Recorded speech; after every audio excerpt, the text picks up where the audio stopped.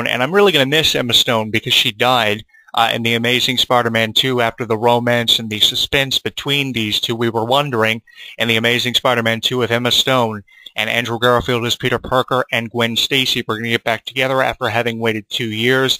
I find myself really caught up in the relationship between the main actor and actress in a Spider-Man movie, and I feel as if they don't get back together, the movie really has its purpose defeated, and I think that with them not getting back together in that movie, or at least not being able to have the relationship that they dreamed of having, and after getting back together, I felt that the movie's purpose was completely defeated, and I was really left in a state of depression when I realized that she had died at the conclusion of the movie when Spider-Man tried to save her by shooting his web from his hand. He got to her at the last minute, and she struck her head and died. Don't mean to ruin it for you. It's just so depressing when you see an actress or an actor die when the characters are almost meant to be together. I guess that's to set up for the entry of Mary Jane Watson, whoever's going to portray her in the up-and-coming release of The Amazing Spider-Man 3. I guess that's setting up for her to come into the Spider-Man series, this new project.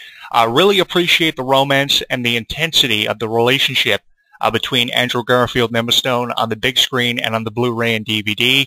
In the commentary and the interviews of the bonus features of the DVD and Blu-ray, you'll get a look into the relationship between Andrew Garfield and Emma Stone.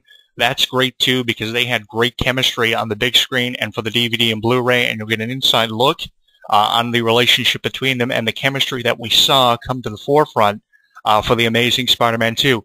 There were a lot of critical X factors that really put this movie over, and why it got the reviews that it did for the supervillains, the special effects, along with the script and the emotion that went behind the relationship between Gwen Stacy and Peter Parker, Emma Stone, and Andrew Garfield. Very emotional relationship, probably the most emotional relationship that we saw between two characters, an actor and an actress, for any of the Spider-Man movies, the previous 5 that we have seen. It's going to be 6 by the time The Amazing Spider-Man 3 is released by 2016 is when I see this dropping theatrically for the first time, and we'll get our questions answered from the previous 2 Amazing Spider-Man movies. One thing that I really appreciate what Mark Webb has done, apart from Sam Raimi, the original director of the original Spider-Man movies from 2002 to 2007, a 5-year project, which was awesome, Spider-Man 1 through 3, is the fact that Spider-Man's movies now, the Amazing Spider-Man movies, kind of leave you hanging with more questions than the original ones did. Yes, the original Spider-Mans were broken up into parts, but these movies now have more questions, and they really leave you hanging on the edge of your seat, having you waiting years to find out what's going to happen. There are fans who are trying to find out the release dates of these Spider-Man movies all the time because we have so many unanswered questions from the Amazing Spider-Man that was originally dropped back in 2012, 50 years after the very first Amazing Spider-Man comic was released back in 1963. That's amazing to know how far back the Amazing Spider-Man comics go.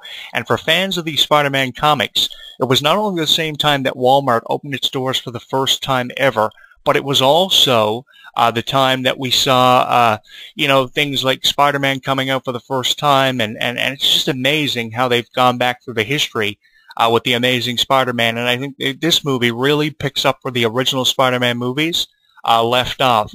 A cool thing about this movie is there are a lot of computer animation that is incorporated into it. I love the computer animation and how you see him swinging from building to building. I really love that the visuals of the Amazing Spider-Man have definitely been updated from the original Spider-Mans back in 2002, from 2007. He was kind of just sitting down on a green screen, and they were capturing the visuals. But the visuals have been severely, and that's really the only word that I can use to describe the visuals of the Amazing Spider-Man 1 and 2. The visuals have been severely updated, which is great for the younger audience. And one of the biggest reasons why they have gone back through the history of Spider-Man and added in additional detail from the original Spider-Man movies, which wasn't included in the 2002 release from 2002 to 2007. One of the biggest reasons why they have gone back through the history of Peter Parker and included things that were left out from the original history, which was looked at for the first time in 2002 for the very first Spider-Man movie, which was dropped on the big screen, is because we have a younger audience and fans who didn't get a chance to experience the original Spider-Man movies like myself and probably many of you did for the older age demographic. And you're probably sitting there watching it in theater, or you're probably sitting at home watching it on DVD or Blu-ray, saying to yourself, what the fuck is going on here? If we're diehard Spider-Man fans, like the majority of people who will go see this are, we know what the history of Peter Parker, Gwen Stacy, and Mary Jane Watson and all the supervillains are. If we've read the comics, more especially if we've seen the animated TV series, The Amazing Spider-Man, we know what the history of Spider-Man is. And some of you may look at the first hour, The Amazing Spider-Man, The Amazing Spider-Man 2, and even The Amazing Spider-Man 3 in 2016 by then as a waste of time. The first hour was probably a waste of time because there was too much exemplification on the history, but I really appreciated the history that we saw in The Amazing Spider-Man 1 and 2. We had a lot of detail that was left out from the original Spider-Man project, which was a 5-year project. And you would have thought Sam Raimi, with how fantastic of a director he was for the original Spider-Man movies, that detail would have been included with the Spider-Man movie. But I guess the script with too much detail is a really bad script, and it usually gets critical reviews. But there's really no reason to critically review The Amazing Spider-Man. I thought the cast was really cool for The Amazing Spider-Man 1 and 2. The original cast returning with a few additional new cast members to play villains that have never been used in a Spider-Man movie before and have never been in a Spider-Man movie before in terms of an actor or an actress. We had Felicia Hardy make her debut on the big screen for a Spider-Man movie. We had the Hobgoblin or Green Goblin, call him whatever you want, portrayed by a new actor for Harry Osborn. He did a great job.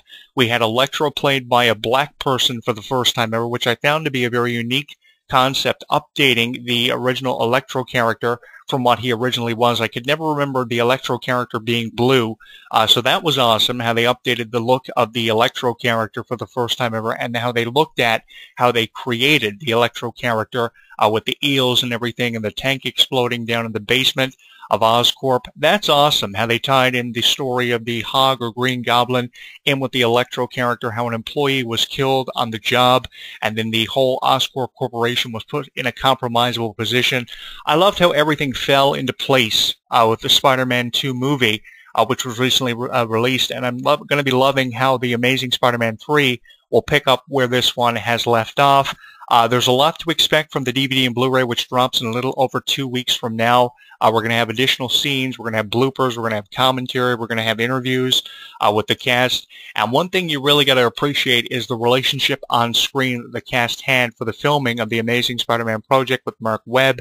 I was kind of skeptical on the director of Mark Webb for the original Spider-Man movie, which was dropped back in 2012. I was really skeptical on Mark Webb doing it because he was a producer of things like music videos, as I mentioned here earlier, for Miley Cyrus and Maroon 5 and many other celebrities in music.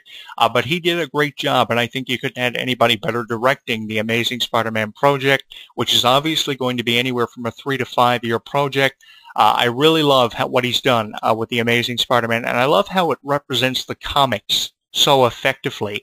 It feels like you're watching a comic book come to life with the updated computer animation. That's one thing that I always have appreciated with the Spider-Man movies, even the older Spider-Man movies with Tobey Maguire and Kirsten Dunst and William Dafoe as the original Green Goblin. I love how the visual effects have been updated, and it feels like a comic book, and especially for fans of the original comic book. And not only have they updated the visual effects for The Amazing Spider-Man 1 and 2 from the original Spider-Man movies, but they've updated the video game feel for the first time in over a decade. The Amazing Spider-Man and The Amazing Spider-Man 2, which is one of the newer releases on the PlayStation 3 and Xbox 360 from Activision. Really appreciate how they've updated the game's features with the map to navigate through the video levels with Spider-Man, and the updated story mode with the visuals and the cutscenes. Really appreciate how they've updated the video game feel. They've updated everything with The Amazing Spider-Man, and it's one of the newer releases on the PS3 and Xbox 360 now, and I do recommend you play the game and see the movie. It is awesome also the amount of merchandise they've been selling and they've distributed for The Amazing Spider-Man. They have put a phenomenal promotional campaign behind this one. Probably one of the most phenomenal promotional campaigns I have ever seen for a Spider-Man movie over the years. For the better part of the last 12 or 13 years, they have had phenomenal promotional campaigns and generated millions of dollars. They have dominated in the box office, and The Amazing Spider-Man 2 dominated for its time in the box office for a significant amount of time, for at least 2 out of the 4 weeks that it played for the entire month of May. Of course, it came out May 2nd, the original release date of the very first Spider-Man back in 2002, which I found to be pretty authentic, how they took the original release date of the original Spider-Man movie and tied it in, incorporated it with The Amazing Spider-Man 2. Loved how they did that, and I really appreciated how they've really updated everything with The Amazing Spider-Man, from the advertisemental campaign of the movie to the merchandise to the T-shirts to the action figures to the video games.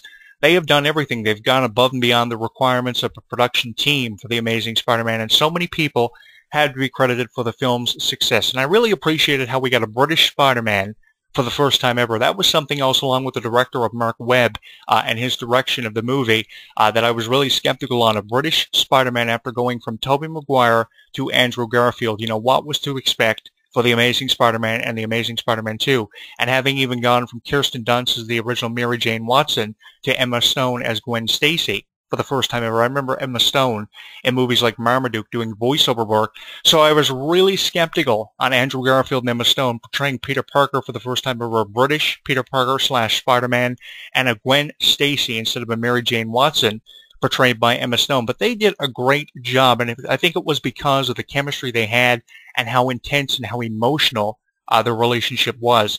One of the best promos ever dropped in The Amazing Spider-Man 2 that could have ever been written into the script was the fact that life was so precious, in the words of Emma Stone, Gwen Stacy, because for one reason, and that reason was because it ends. And it kind of gave it away at the start of the movie in one of the first scenes between Gwen Stacy and Peter Parker, Emma Stone, and Andrew Garfield, that she was going to die. Either one of them were going to die. And because Spider-Man was radioactive after having previously been bit by a radioactive spider, obviously it was giving it away after that promo was dropped, her graduation speech where she said life was so precious as the valedictorian because it ends. You kind of knew at the end of the movie, in one of the final scenes, she was going to die. And I found the graveyard scene to be pretty emotional. I didn't cry during Spider-Man. I felt like crying because of the relationship between Emma Stone and Andrew Garfield being so phenomenal.